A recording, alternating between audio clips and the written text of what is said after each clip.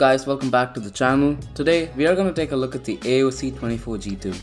By the way, props to AOC for keeping the name short and simple, cause who likes those stupid long names that takes 10 hours to pronounce? Anyway, coming to the point, I feel like there has never really been a solid sub $200 monitor which ticks all the boxes and feels like a complete package until AOC released this bad boy. We are going to be taking a look at all aspects of this monitor, so be sure to stay till the end. Okay, firstly, let us talk about the design and build quality. The build quality is solid. Even though all the parts are plastic, they feel durable and heavy. The stand feels solid and does not have any wobbly or shaky parts to it. I mean, you're getting what you're paying for. I don't really have any complaints over here. Coming to the design aspect, AOC has made some pretty interesting choices. Firstly, the display is bezel-less, and a lot of its competition overlooks this feature and makes the monitor look more 2020-ish and less like that old computer at your grandma's place. There is a little chin showing the AOC logo too at the bottom.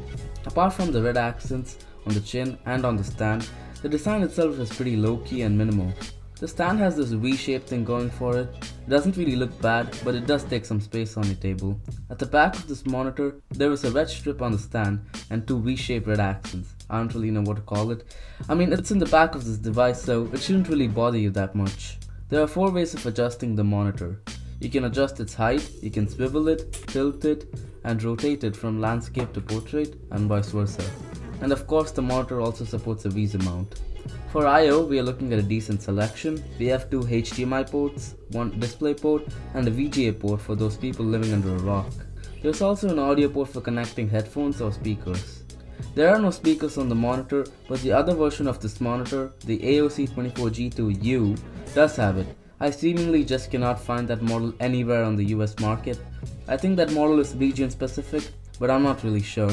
I don't complain that this monitor does not have any speakers because built-in speakers are bound to be pretty trash anyway, but it would be nice if they included this feature for times that we don't have speakers instead of making 2 separate models.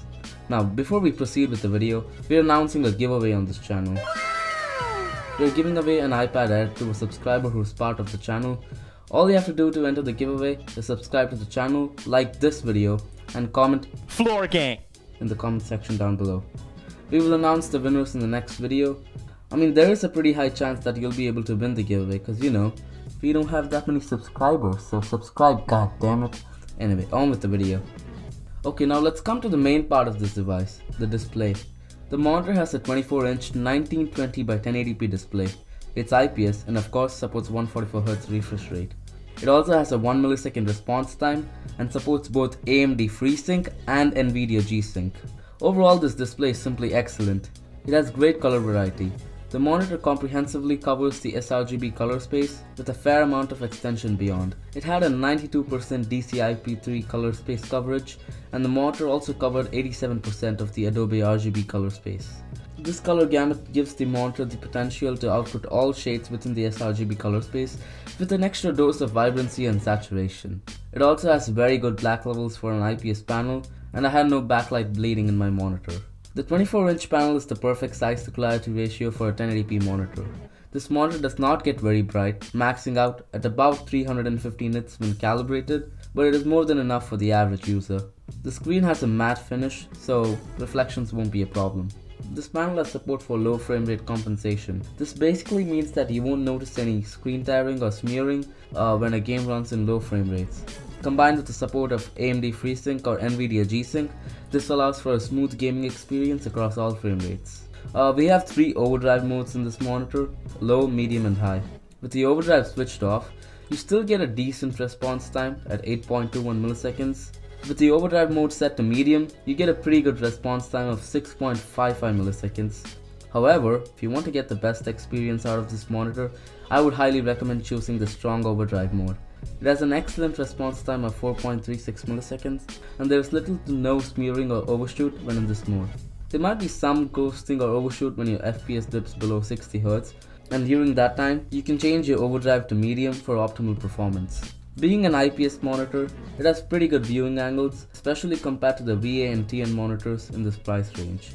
The menu buttons are on the bottom of the monitor, in the chin. It's a little bit different to navigate across the menus compared to other monitors, but you will get used to it very quickly. With all that being said, I think the best part about this monitor is absolutely its price. Being less than $200, it's simply unbeatable by its competitors. Usually, IPS monitors with 144Hz refresh rate are a good $75 to $100 more than the TN or V8 counterparts, and the fact that AOC is able to deliver such performance and quality at this price range just undeniably makes it a really good deal.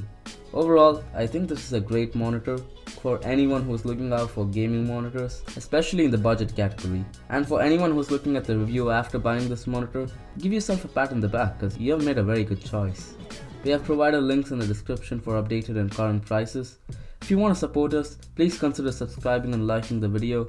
It would massively help us out and also help you out because you could enter the giveaway and who knows, you might actually win it. Anyways, we hope you enjoyed the video and let us know down in the comment section below if you guys have any questions regarding the monitor, and see you guys in the next video.